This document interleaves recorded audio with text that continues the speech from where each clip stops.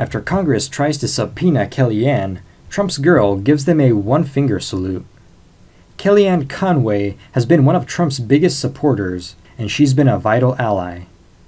She's been on the Trump train since the 2016 election, and today she serves as a top counselor.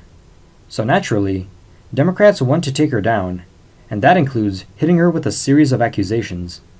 The latest involves Conway's supposed violation of the Hatch Act, and Congress has even subpoenaed her, hoping to intimidate Conway and the administration. But Conway is sticking it to Congress in the best way possible, by defying their orders.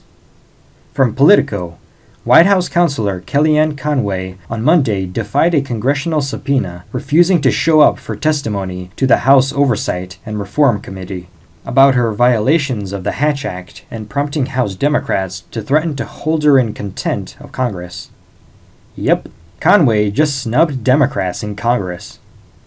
Conway and the administration are refusing to comply with their subpoenas. It seems like she gave them the old one-finger salute and said no way. Luckily, the law seems to be on her side. White House counsel Pat Cipollone explained that current and former presidential advisors are absolutely immune from congressional testimony. In a letter to Representative Elijah Cummings, Democrat from Maryland, Cipollone further stated, "Because of this constitutional immunity and in order to protect the prerogatives of the office of the President has directed Ms. Conway not to appear at the committee's scheduled hearing. So obviously, Trump is siding with one of his top advisors, and the two aren't about to play these Democrat games. To me, it's obvious the Democrats in the House are just trying to find some way to hamper the Trump administration. They failed at trying to pin Russian collusion on him.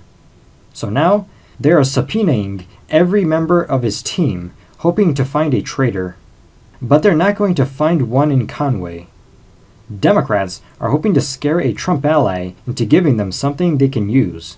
They think if they can put the screws on a Trump staffer, they'll dish out some dirt on Donald. Two problems with that. 1. No true Trump ally will betray the president. And 2. There's no dirt. Just look at what happened to Michael Cohen. Kellyanne Conway is no coward. She's not going to give in to the demands of a group still bitter over 2016, and we stand behind her and the president 100%. Don't give in.